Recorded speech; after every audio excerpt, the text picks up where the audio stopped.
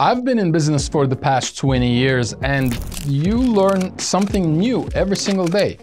But one of the things that I always go back to is fundamentals.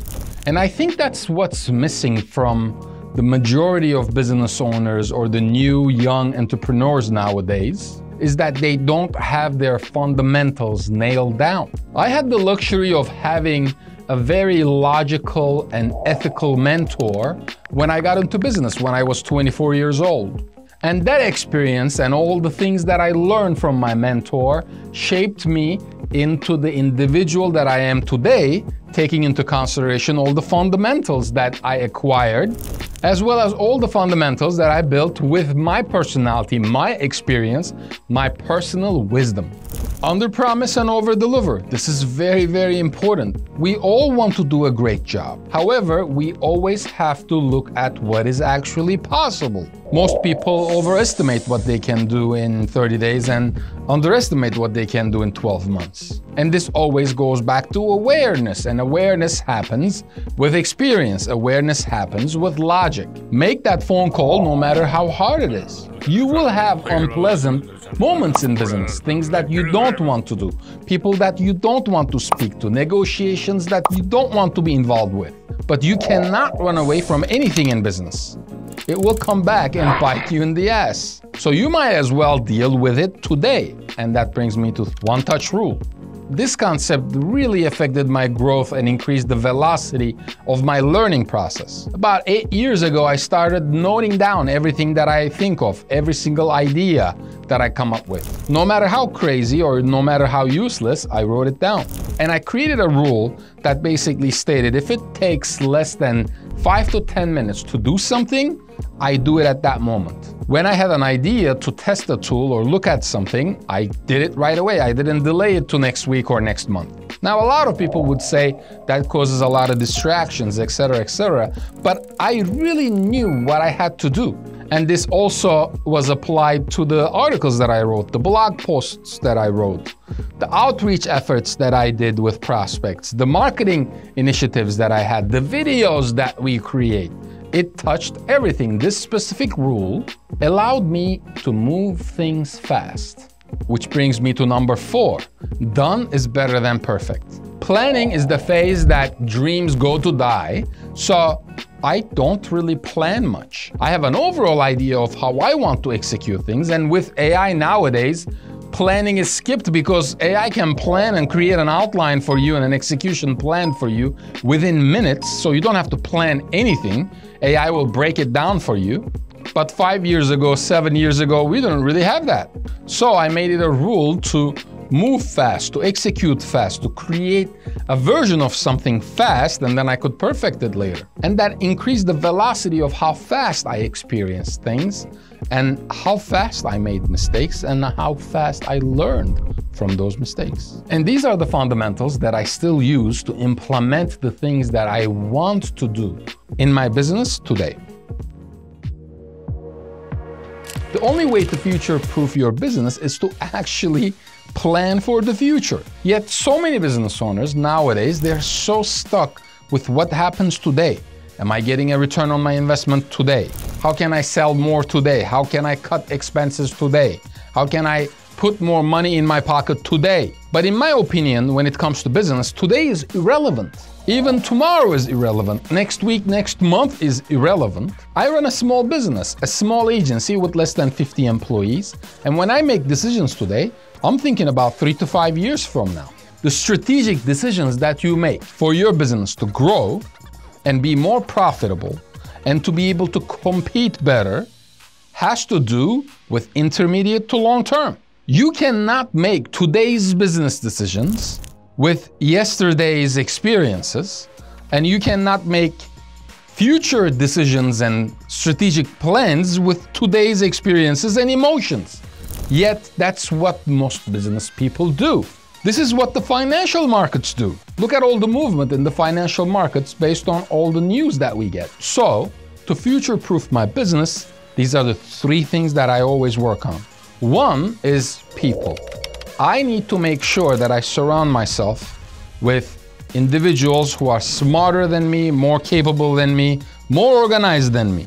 Because the reality is, that I operate in chaos. I know my strengths and my weaknesses. I don't operate in an organized fashion.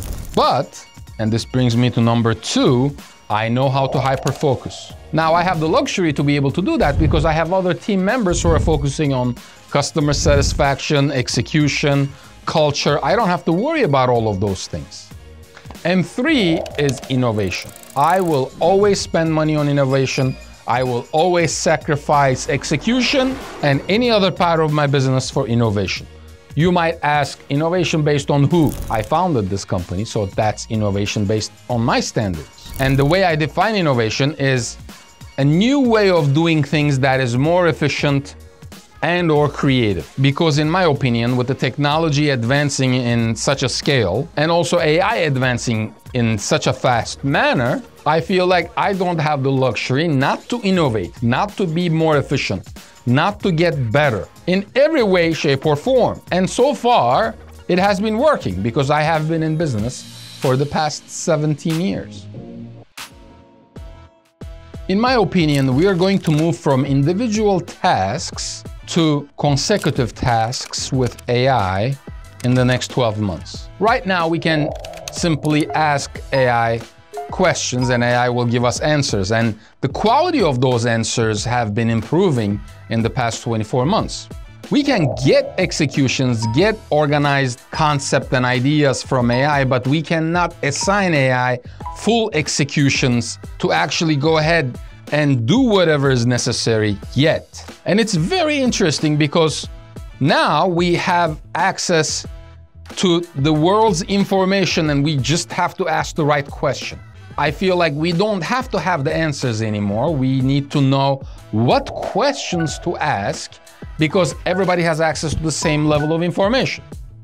The question that you ask really differentiates the response that you get and the quality of the response that you get. And what you do with that response is completely up to you. I can go to ChatGPT today and I can say, give me a full execution plan to build an application for iPhone that's a hybrid application that allows me to book flights from these 12 airlines anywhere in the world in the most efficient, in the most cost-efficient way possible. And if I ask further questions, AI will also guide me in the right direction in terms of what kind of programming language should I use, what server structure should I do, what kind of marketing should I do for that specific concept, the pricing models. So AI can answer all of those questions and give you a full business idea and a concept, all the way from ideation to fully executed marketing, spend this much money on Google Ads, Facebook. Basically, it will give you the whole thing, but it will not execute it, which means it will write the code, but it will not automatically create an AWS server for you and upload the code there with the right infrastructure, with GitHub and code control and all of that stuff. It will not do the QA for you automatically on that code. It will give you the topics for the blog posts, for example, for marketing, but it will not actually go ahead and implement that in the most SEO-friendly format possible. It will give you a PR execution, but it will not go and do the PR pitches for you to actually be able to get your app featured in different publications. But AI will get to a point where it starts executing tasks. And when it begins to execute tasks, the differentiation is going to be how good your planning structure is and how good your instructions to AI to actually execute that specific task or project will be. The AI responses are as good as the information that you feed them. That's today. Tomorrow, when AI can execute, the execution is going to be as great as the information and the instructions that you feed to the AI model. What am I doing today to future-proof my business and to differentiate my execution in my agency is I am fully learning how to operate and instruct AI in the most efficient, innovative, and creative way possible.